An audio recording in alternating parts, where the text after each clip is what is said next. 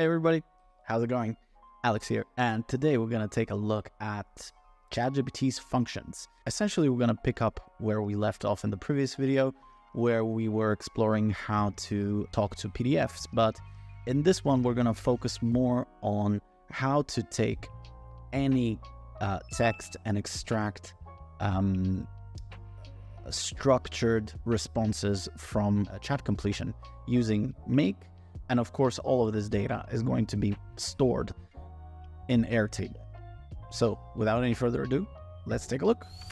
All right, so let's take a look at how this whole thing works. I'm just going to ask a question here.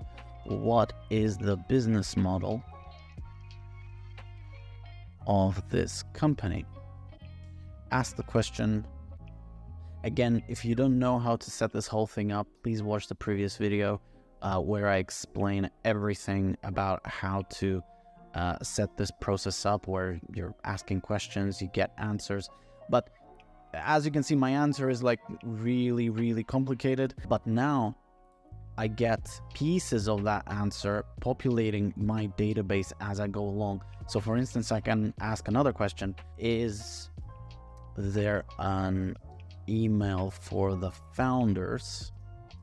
And again, usually my answer is going to be typically, elaborate, but I want the system to just populate it as soon as it finds it. And as you can see, the answer is yes, the email for the founder is blah, blah, blah, as mentioned.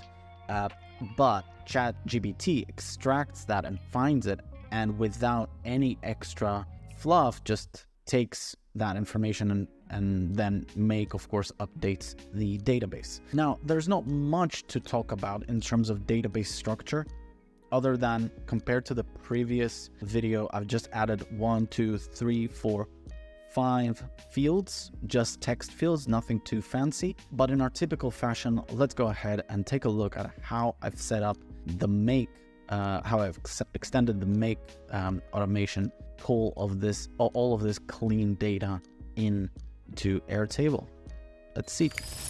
All right, guys, so we're back.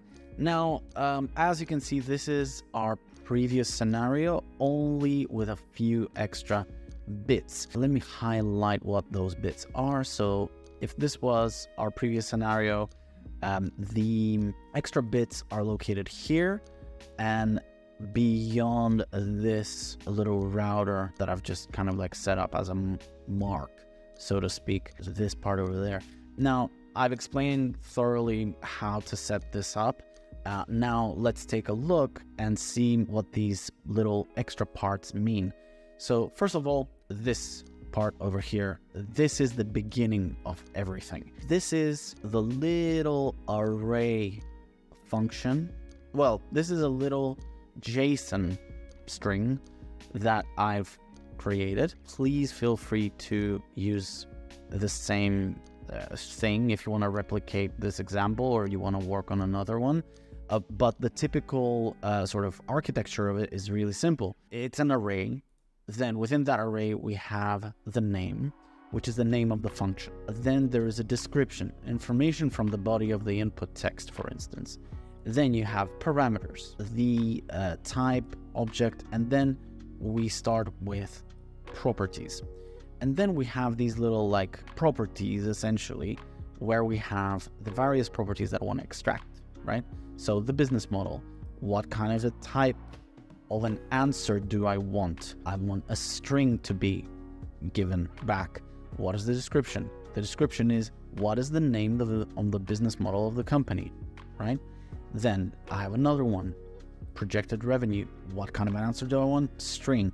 What is the projected revenue at 1 million users? Contact email. What kind of an answer do I want back? Is there a contact email for the founders? CEO. Who's the CEO, founder of the company, for instance? Yeah, all I did was just basically add these little extras over here.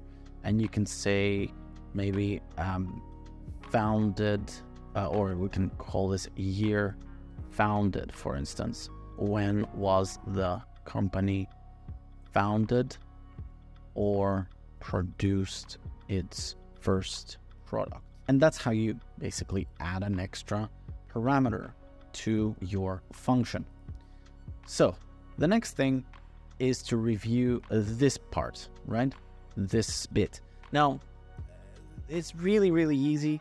First of all, we have a variable called about the company, and we basically bring the data that we extracted over here from ChatPDF that responds essentially this long answer that ChatPDF gave us. We need to open up a make a call module for ChatPDF, and in the URL just type in this thing as you can see it.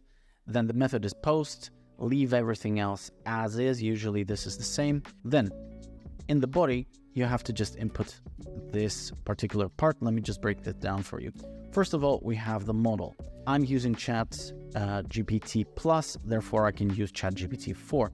Then set the temperature. I've got it set to about 0.2 because I want my answers to be quite specific, right? I don't want it to elaborate almost at all on what I'm trying to do. Then we have the messages. And first of all, we need to set up the system. I mean, this is a bit optional, but yeah, you are a helpful assistant, so you can keep that there. Then user. And then we get the content about the company, which is our payload that came from ChatPDF. Then over here, also add a functions key and within that, we input the variable as is. You see, I don't have any quote marks or anything like that for custom functions, which was this original thing over here, the module 223 right in the beginning. And then the next thing that I want to do is I want to make sure that the function call is always that. In other words, typically, if you read the documentation for this, you'll see that this function call key usually has auto in it. That means that depending on whether or not ChatGPT feels like it, it will either use your functions or not use them and just give you a typical prompt completion, which is not what we want. We want it to always give us a prompt, give us always a chat, like a function, a structured answer in JSON format, essentially. So yeah, this way, when you say not auto, but you just create another key value pair of name and extract company info, which is the name of our function, right? Name, extract company info. When you kind of double down essentially on your requests to run that function, it will always produce a clean JSON payload. The next thing that I'm doing is essentially I'm parsing that JSON. Really easy to do. Just add your data structure, generate, and just pick it up from here once you've just show you. So press add, generate, sample data, and just paste the first structure as it comes out from ChatPDF. I mean, we're gonna see this in action in a sec, but it's really easy to generate the data structure automatically. Once you do that, then just map the argument from the payload into this JSON string, so that then it basically produces a parsed JSON payload. Well, it parses the JSON that ChatGPT gives us. From there, we have 4 things that are kind of like, we have a router, and then we have 4 different directions. And as you can already maybe imagine, each direction is a filter into, well, if the business model exists, then populate the business model from my document. Well, the business model from my document, from my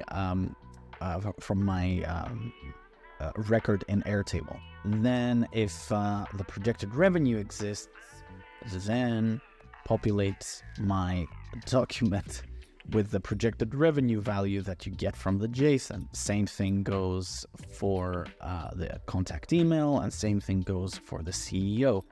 Now let's and I've literally copy pasted this whole thing that I've just explained down into every other direction that we have in our automation.